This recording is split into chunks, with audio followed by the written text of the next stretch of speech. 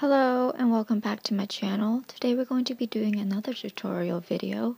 This time I'm going to be showing you guys some of the few brushes that I use and how I use them to paint Galaxy.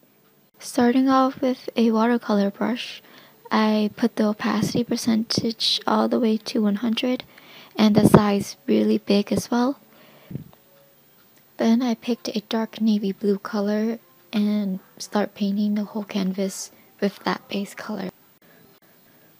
The reasons why I like to start off painting with the base color is because the base color kind of acts as the type of atmosphere that I want my paintings to be like. So for instance, for this type of painting that I'm doing right now, the atmosphere that I'm thinking about is night sky. So for night sky, I will pick a dark color.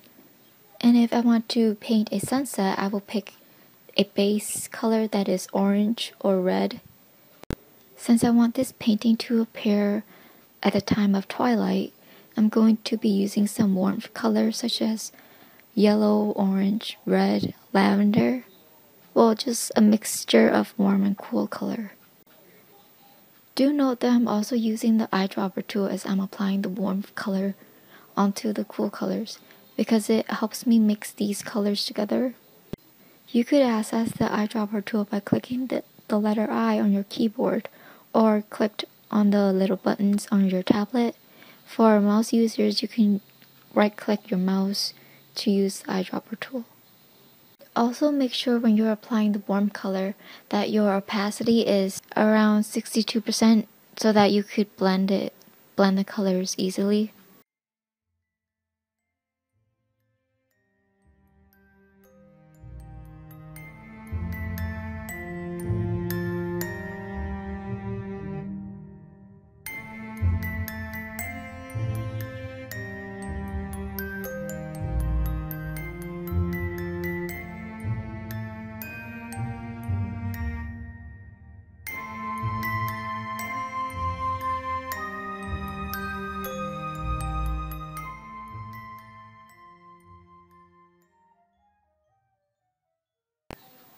After I'm done applying the warmth colors, I'm going to switch to thick brush Sumi ink to start painting the Galaxy now.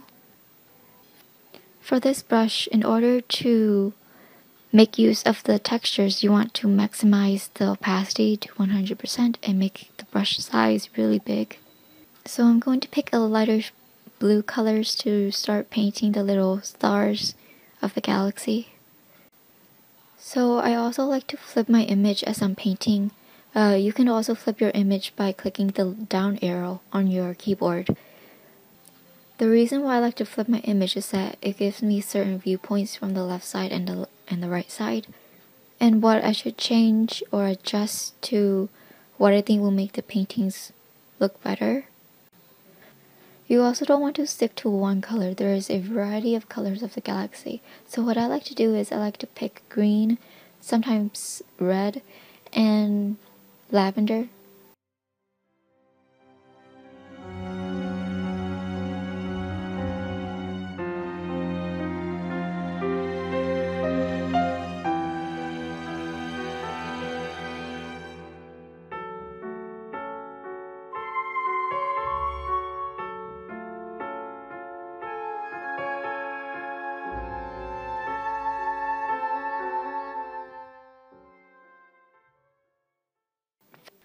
Now to start off adding details, I'm going to reduce the brush size of the thick brush Sumi ink to start off adding lighter colors to create that vibrant, colorful appearance of a Milky Way.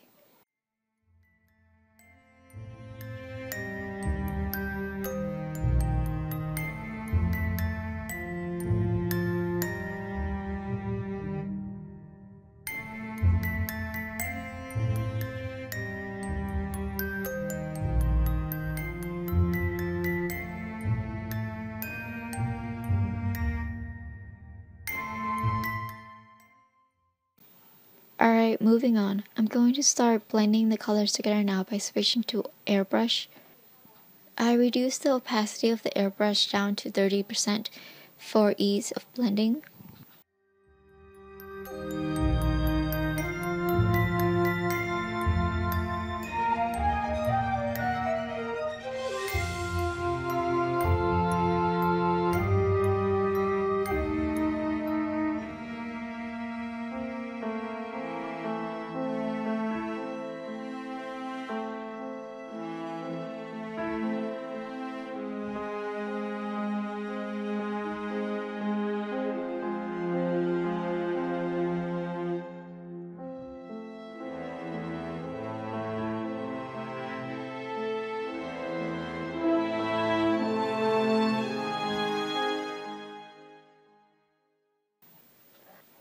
Once I'm done blending, I'm going to create a third layer and then switch to splatter brush to start painting stars.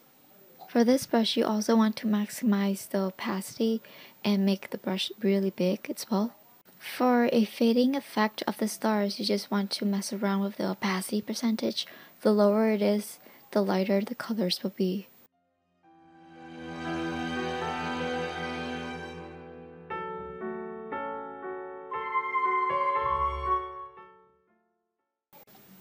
Once I'm done painting the stars, I switch to Eraser Soft to erase some parts of the splatter brush to make the stars look more natural and disperse.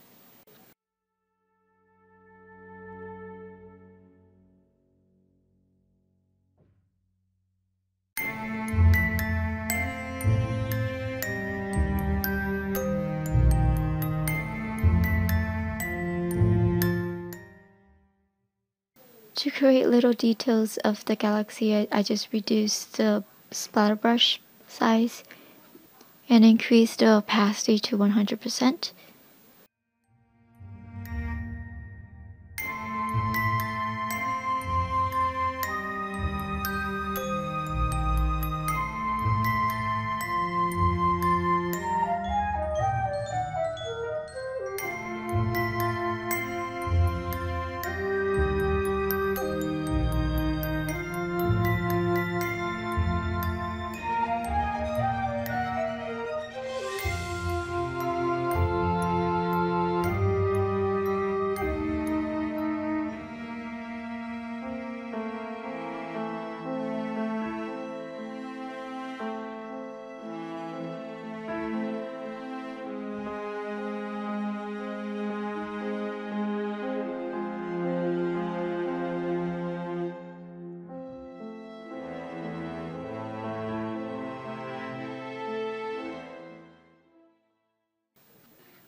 In order to make certain stars appear brighter than others, I switch to pen brush and create little bright dots that are far away from each other.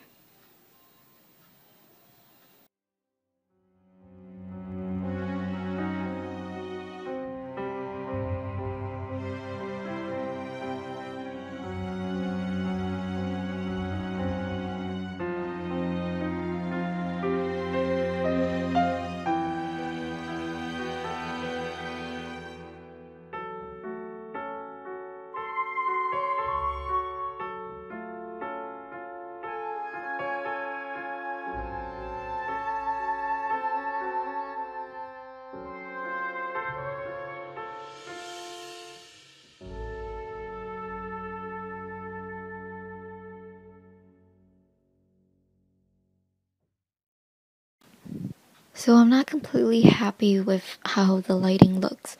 I'm going to create another layer and set the blending to overlay. The overlay layer helps with creating a vibrant effect or a dark effect depending on the type of cool or warm colors you use.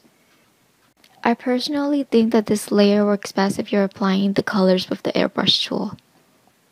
But you could also use different type of brushes if you think that brush works better for you.